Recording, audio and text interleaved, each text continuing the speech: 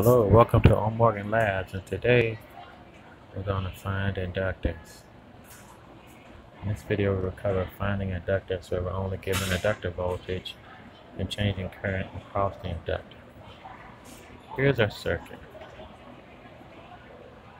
Time t equals 0, which is a small instant after being closed. Changing current across the inductor with respect to time, di dt, is 8 kiloamps per second. The corresponding voltage 11 volts. Find the inductance. To find inductance, we use the voltage relation for inductors. V equals L di dt, where the unit of voltage is volts, the units for inductance is henries, and the units for di dt is amps per second.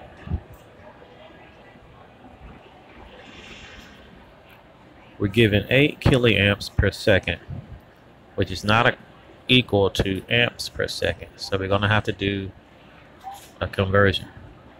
So we ask ourselves, how many amps are in a kiloamp?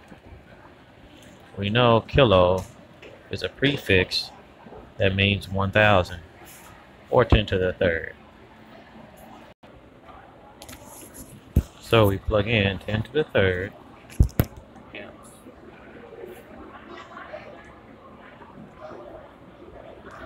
Okay.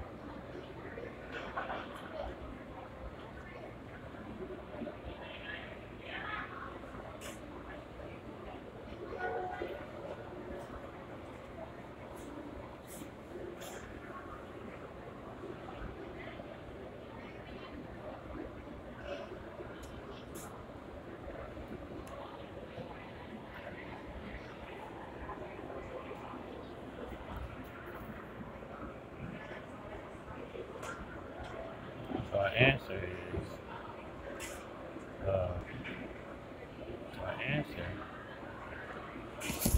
is 8 times 10 to the third amps per second. So now we're ready to solve our problem. So we do a little algebra. We divide both sides by di dt. That's how we get the di dt on the left hand side. Left hand side, right hand side. And there's our equation for inductance.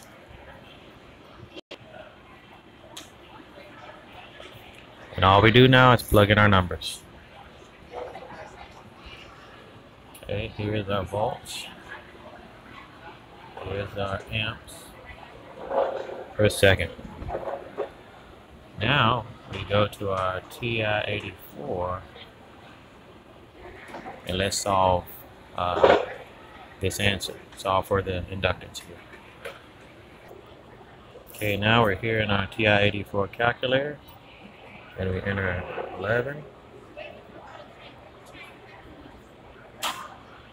divided by 8 times 10 to the third. 8 second function, EE button, to the third. Let's try that again. E. Let's try that one more time.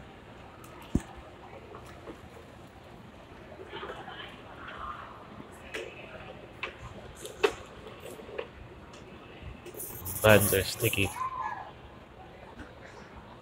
There we go.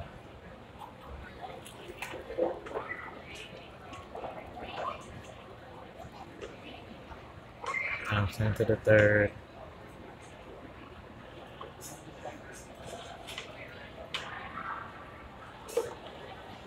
Funny, I'm trying to glitchy. Anyway, this is a test anyway.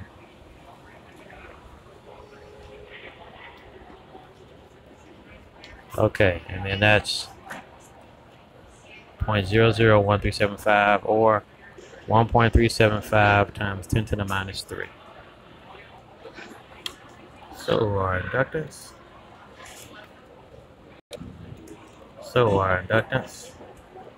turned out to be 0.001375 or 1.375. Move the decimal place 1, 2, 3 places.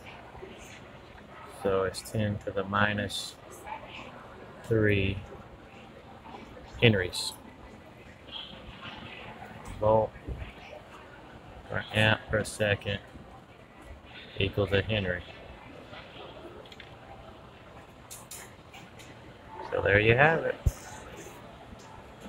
Inductance from change in current and voltage. Subscribe, and I hope you learned something.